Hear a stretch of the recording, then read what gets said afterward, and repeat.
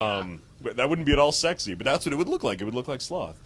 Um, and yeah, just various things. It's kind of cool being in shows that people are watching. It's sort of a novel thing because usually I'm like, hey, I'm this lead character in this show that nobody's ever heard of, and everyone's like, that's great. Nice. And they just smile and nod and go, okay. Pretty much. But now you're actually like, hey, I'm in that. Exactly. And I'm in that. I'm getting less of the people walking up with the autograph thing being like, who are you? Who are you? What do you do? Like, you just stood in line for me half an hour, you tell me. I don't say that, but I think it. I'm like... You know, I wonder sometimes that people, they don't... Why are you standing in line if you don't know who the person you're standing in line for It seems is? like a big commitment, sight unseen. Like, maybe I'll luck out and it's someone cool. Like, no. No, you should know this. I wouldn't wait. Do a little research. I wouldn't wait in line for myself, and I know what I've been in. Come on! No, I'd wait for like 12 minutes and be like, I'm going to go to the game room. No. I'm just being honest. Now, thinking of gaming, Yes. are you a gamer yourself? Yes. So, how fun is it to work on, because you've worked on the video games too? It's a lot of fun. I mean, I played games ever since way back in the day. Like, I remember Atari 2600, I was like 4. I was like, this is awesome with my joystick. And then Nintendo came out. Things are never going to get better than this. And Super Nintendo came out. I'm like, oh my, we could like launch a ship to the moon with this technology. Things are never going to look better than this. Look, the background moves at a slow rate than the foreground. They've got like parallax. So yeah, no, it's a special thrill when I work on a game because that's where I nerd out.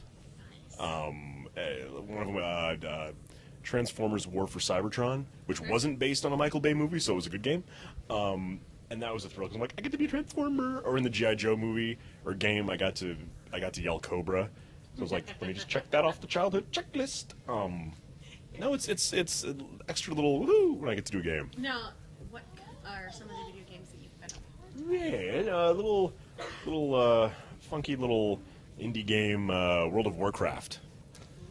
Yes, I really hope some people start playing that. Really? The servers are just empty. It's a sad situation. I might have heard something about it. Oh, I'm surprised. You must read. It must have been just a random. You must read the magazines or something. The Warcraft thing, they're not as like, oh my god, you played Garrosh, you played Arthas. Like, there's not that. But now with Italia, they're like, say something from Germany. I'm like, mein sticky friend. And they're like, ah! And they just lose it. And I'm like, I just said 3 words that out of context mean nothing. But then again, I mean, Todd, he'll walk into the room and like, say it, say it, say it, say it. And he'll be like, Basta! And they just lose their minds. So I feel like Anakin Skywalker. I feel like I found these powers, like being able to say random words and people lose their minds. Like, I have to figure out what I'm going to do with it. Am I going to like force grab people with like, mein sticky friend, like, I don't know. I'm on a path. Now, you mentioned your students. Yes. You were an English teacher prior, right? Yes. Now,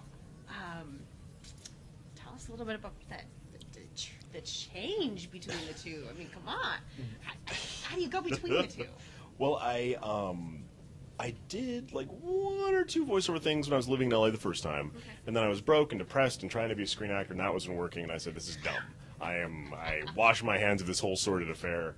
I'm going home." And actually, randomly, I was at a musical theater audition in my hometown. Ran into a guy, and he was like, "Hey, I'm going to be teaching drama at Notre Dame. They've got some spots open in the English department. You should apply." I'm like, "Well, yes, I do, because I have no job and I'm in debt." And it was oddly enough my old high school. So I ended up. It was a very welcome back Cotter kind of situation. I was 23, teaching at my old high school. And they gave me the seniors, and the seniors didn't know. The seniors figured it out by the end of the year by looking through old yearbooks. They're like, wait, Mr. Seitz, class of 96, wait a second. I'm like, wait, you're going to start disrespecting me now with like 2 weeks left of the school year? I wouldn't recommend it. I can fail you still.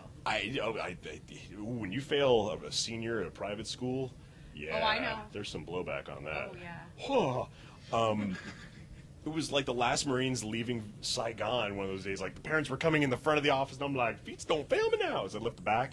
But it was good. I mean, during those 2 years, I was getting the occasional voice work, so what I would do is, school day would end, I would drive to LA as fast as I could, record for a couple hours, or if it was something where it was like a big all-day thing, which generally wasn't because I was still new, then I would use a sick day. Right. And then after 2 years, I thought, I don't know enough to be the guy in the room that knows more than anybody else. Right. If that makes any sense. Yeah.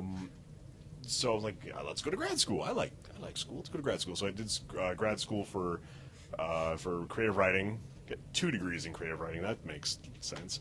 And then I was still doing the voiceover stuff. And then with about a quarter left on that degree is when I was given the opportunity to direct and adapt a full series. Okay. At which point I moved out to LA as fast as I could. And I was able to work it, so I was going to class 1 day a week. Managed to shoehorn all my necessary courses in there with some independent study, and my main screenwriting workshop was 1 day a week anyway. And then the other 4 days a week I was directing. Nice. Just so I could finish up, which was handy. Good. Yeah. Let me see here. Okay, what have I missed? Come on. Oh, tell us about your adventures of Super Meat Boy. Super Meat Boy. It's a Cinderella story of indie gaming. It's this game. These 2 guys just made this game and they put it out there on Xbox Live and it sold a bajillion copies because it's good. It's not flashy. It's not high budget. It was just these 2 dudes that made this insanely difficult, like old school retro platformer. Nice. And I love it so much. Also because I got it for like $10, and I've gotten so many hours of, I don't know if I'd call it enjoyment, of grim satisfaction. Because when you first start the level, you're like, no human can do this.